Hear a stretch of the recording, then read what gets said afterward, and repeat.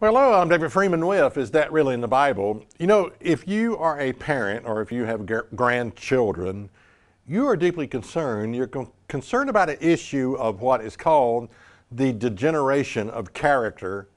You look at your society, you look at the world around you, and you realize things are not getting better. And sometimes you think, what's it going to be like for my grandchildren? What's it going to be like for my children? Because you realize that human nature is not to, it seems that there is a degeneration with human nature, that things do not get better, they only seem to get worse as far as character is concerned.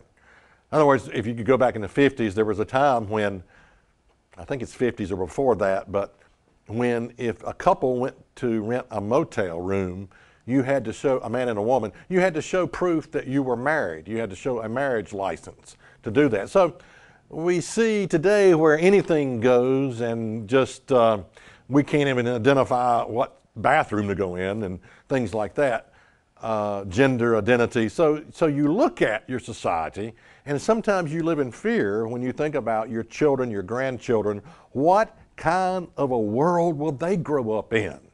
And it gets scary, it really does.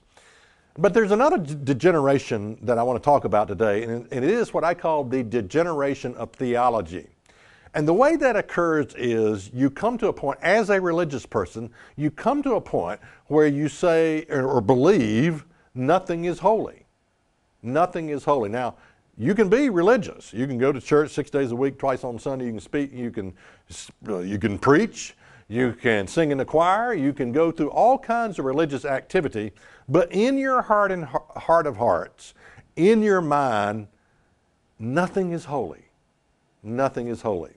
For example, you know, the Sabbath is a holy day. It's referred to as the fourth commandment, but it's a holy time, a holy day.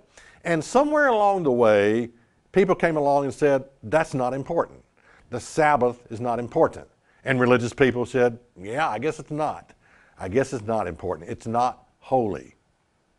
The holy days, these are the feast of Jehovah, which are really appointments with God, holy time. But somewhere along the way, people said, holy days, that's Jewish or someone else, you know, not for us. And yet the holy days are in the New Testament. The holy days are all about Jesus Christ. They point to his ministry and the work of his ministry. And yet somewhere people came along and said, they're not important. They're not really holy days. And religious people said, yeah, I guess they're not.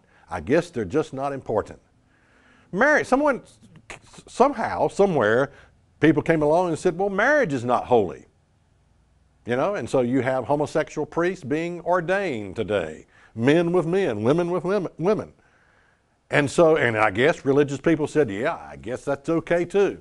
I guess marriage is not really holy.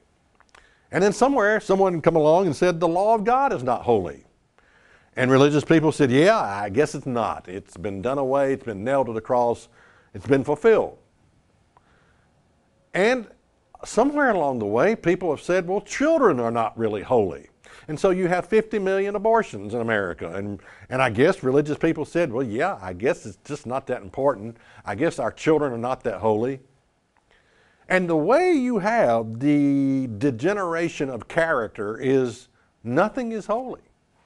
Absolutely nothing is holy. Now, I didn't say, again, you can be deeply religious, but in your heart, in your mindset, your relationship with God, nothing, listen, nothing is holy.